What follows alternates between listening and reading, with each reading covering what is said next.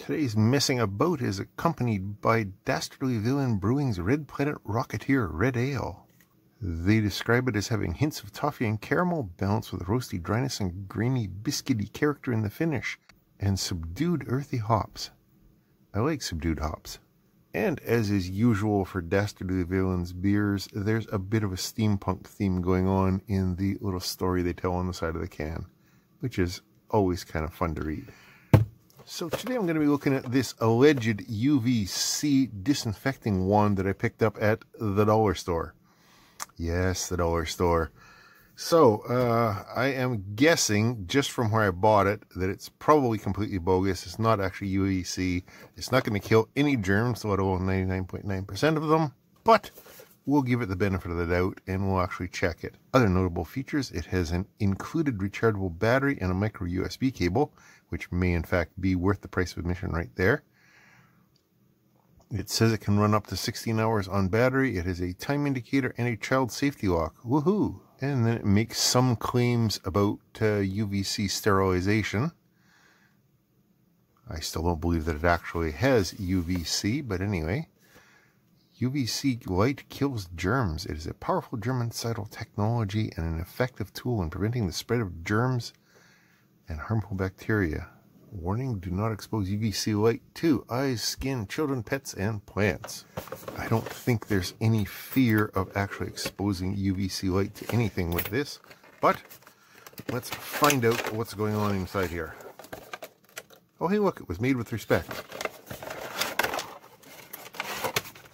So we have a manual, a little carrying bag, a USB charging cable, and this thing looking for all the world like a little remote control. So it has a 1 watt 5 volt charging input. It's got 500 milliamp hour lithium ion battery. Looks like it was made in December of 2020, possibly. And of course it was made in China. And more UVC warnings. Wow. While I'm looking through the manual just to see what this child lock is, give it a bit of a charge. Is there an indicator of charging? Oh, there is. A little blue light there indicating it's charging. Right. Alright, so according to the manual, we've got the stop start button and 3 7-segment display bits there showing seconds. Cleverly hidden. On the back side we have the UV lamp head, and down on the bottom there's the child safety lock beside the charging port and the power indicator. Right, and there's the bag and the cable. Yeah. Okay, so it runs for 3 minutes after you push the button, just to make sure that you don't leave it on forever, accidentally exposing anybody to the hazardous UV light that it generates. The useful warnings: never use detergents, gasoline, furniture polish, or other household cleaning products to clean this device. Despite the warning not to use gasoline to clean it, this thing actually has very well written English in it. I'm assuming that it was actually written by, somebody who speaks English rather than machine translated from Chinese. So that's, I guess, a bonus. Anyway, this thing's been charging for a little while, so let's push the child safety button. The blue light comes on, and then push that. Push that. Nothing happens. Okay, so I just had to push and hold the this button here for about 5 seconds. And you can see that it is timing up. And you can also see that there's a sort of a bluish purple glow from the UV thing. So let's get one of our UV test cards out. I got these in a mail bag a while ago, and most of you probably saw them initially when Big Clive showed them off. Now, as you can see, my room lights, being all LEDs, all sort of cool white LEDs, they're not showing any real UV there. When I shine this thing on it, oh wow, it actually is producing, well, it is producing some UVA too, but it is actually producing UVC, a little bit anyway.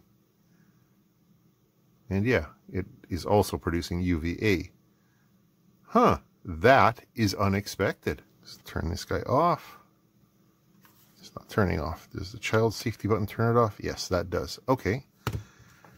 Wow. I did not expect it to actually create any UVC. That is impressive. Let's put that guy face down.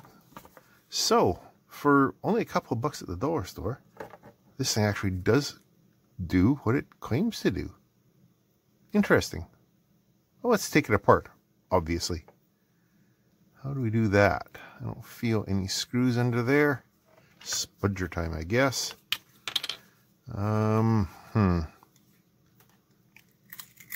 Okay, that's just adhered on. Fancy thing.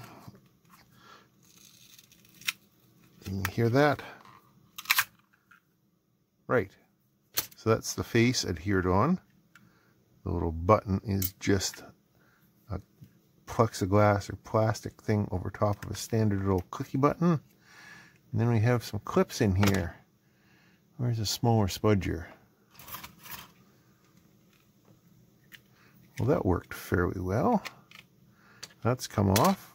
Oh, hey, a circuit board with all kinds of stuff on it. Cool. And screws.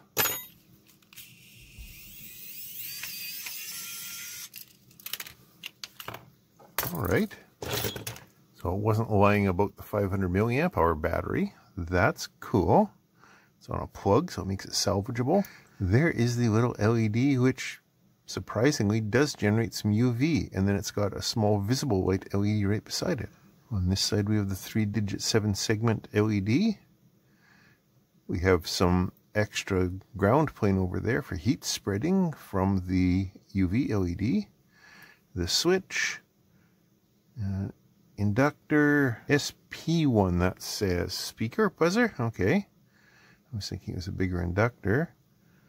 A few resistors, couple of chips, another chip down here, which is probably going to be the power management or the charging control, I would guess. 4056A. Yep, no surprise to anybody. 1 amp standalone linear lithium-ion battery charger with thermal regulation in a SOP 8 package. Programmable charge current up to 1000 milliamps. There is the schematic surrounding it. A couple of LEDs, a couple of resistors, a couple of capacitors, the battery, and it can even measure an NTC thermistor in the battery for temperature monitoring while it's charging. That's cool. Although this particular battery is only a 2-wire, so it doesn't have that feature. But even though there is no protection on the board, we do have protection on the battery. They've actually thought about this product. So the main chip on here that's doing any of the heavy lifting, the timing, the running the LED, that kind of stuff, is an SC92F7 252X. Yeah, my Google luck ran out. Couldn't find a thing on that guy. But it does have an ISP header there. So it is clearly a microcontroller of some sort. There is one transistor there, which is no doubt driving the main LED. And other than that, there's just resistors and capacitors and that inductor. So that little chip there with the inductor is probably boosting our voltage output to power this LED, I would guess. So yeah, that's what's going on. This is a little boost converter here. There's the diode, and it's creating 5.7 volts to drive that LED. So that makes a certain amount of sense. And of course, the voltage of the battery is just 3.8 volts right this minute. Other than that, this little chip will be doing the timing and driving that LED setup. There's an active little LED blinker there. And I'm going to show this to the camera, but keep my eyes out of the way.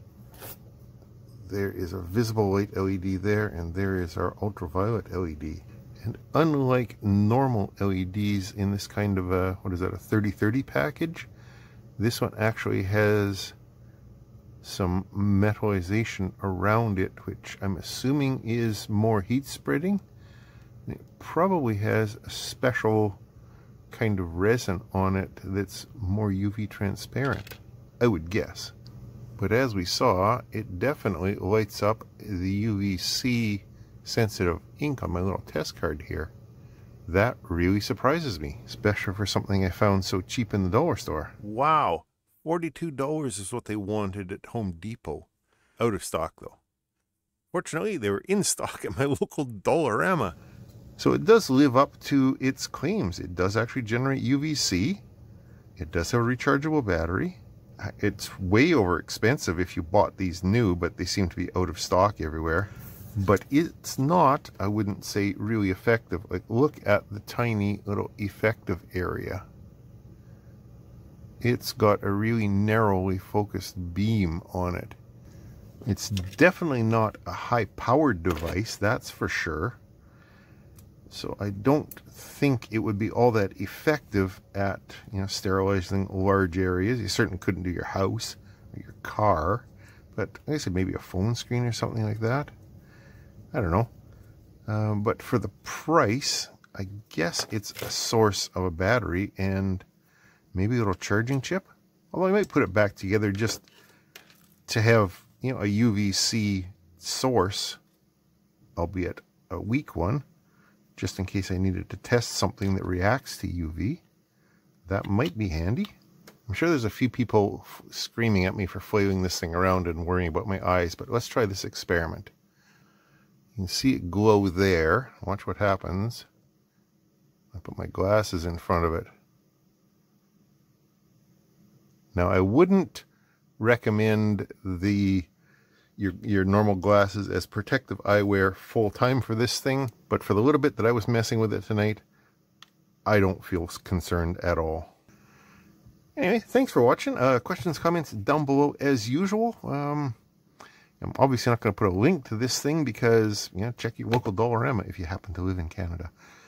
Yeah, thanks for watching. Talk to you later.